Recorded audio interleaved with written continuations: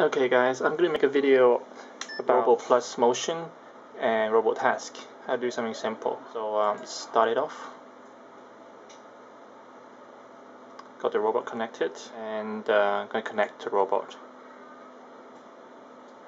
Okay. Let's try again. Port number 8. Okay, now it's going to download the motion which is already stored in the robot to the computer. It's going to take about 10 seconds, maybe 20. Okay, so CM510, these are all the motions already in the robot. Okay, I'm going to make something simple. Let's give it a name, call it A. Alright, and I'm going to give it a few frames. Okay, and okay, for the first frame, I want it to be something which I already got, which is for the robot to stand up. So, okay, I want this frame, so I right hand click to transfer this to the robot on the right hand side. And I come back to step 0, and notice this is 510, 512. I'm going to press the left arrows. Now step 0's got this motion. Now step 1 also got 512. So I need to again transfer this to the left, and then I can start to edit it. So let's say that I want to edit servo number 3, which is the arm here. Servo number 3. I will, and then I scroll it up. The numbers go up, and as you can see, the arms of the robot is going up. Alright. So I'm going to make it a bit higher. You can also use this dial here, but it's, sometimes I overshoot, so I'm just being careful. Alright, so I got this motion and it's on the right hand side. Now I want to save it to the left hand side, so left hand arrow.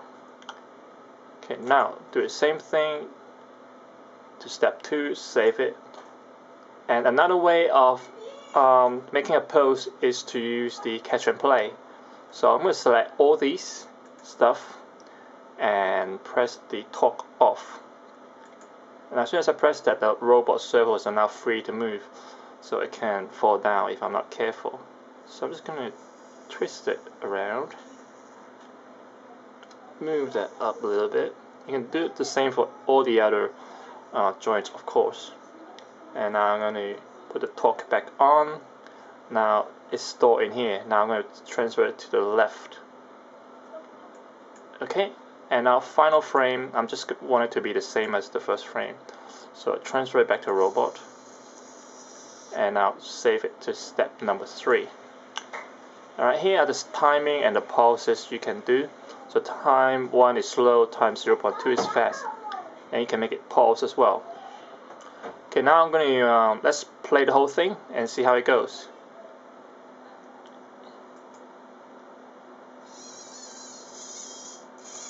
Okay, if I make it faster, say I make it, first one is 0.3, and I make a step 2, I make a pulse here.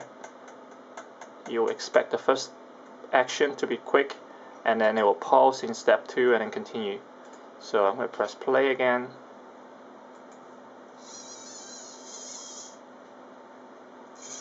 See, there's the pulse. Alright, let's save this to the robot. So press save, and it will go down to the robot. So it's saving.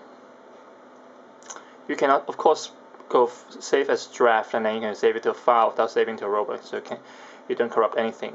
Okay, so this motion is now stored in the robot. Let's disconnect that, and now let's turn on Robo Task and write something simple. Okay, so this is Robo Task. Okay, you double click it. First of all, you select your robot type, 510. So the port 8. Now you can double click, and this is basically a very simple version of BASIC, if you've done programming before. So it will need a start and an exit. So you double click it, it will write that for you. If you want a function, you gotta write it outside and you call it. And I double click again. What I want is to have an endless loop. So click endless loop, then boom, here you go. Now I want it so that if I press a button, it will load that action we just create. So I come here and I go if, and then this clause comes out. Double click on the left side, and here controller, you got the receive. So double click remote con receive, and okay, and then what you want. I say if I want the remote to have something, and I come to a constant variable. I want to say if I want to press 1, then do something which is in here. So double click here. What do I want to do? I want to load an action we just created. So load. So here you go. Motion page. Press OK. And now what do we want to do? You just put a number. And we assign a number. We just I think it's 2, 3, 5 if I'm not mistaken. Let's try again. Oops. 2, 3, 5. Let me double check. Hang on. I forget it. I think it's 2, 3, 5. Okay, now what you're gonna do is transfer that to a robot. So make sure you gotta. As soon as you do that, all those autonomous walking, all those remote control things will be overridden. So make sure you got a backup somewhere, or you go to my page and then download it. So transfer and zeros, and it's successful. Good. Press OK. Okay, now let's try it out. So I'm gonna now disconnect the serial cable. You got to do that in order for the remote to work. So you need to go to the last one and press start. And now I've got my remote here. I've got Zigbee.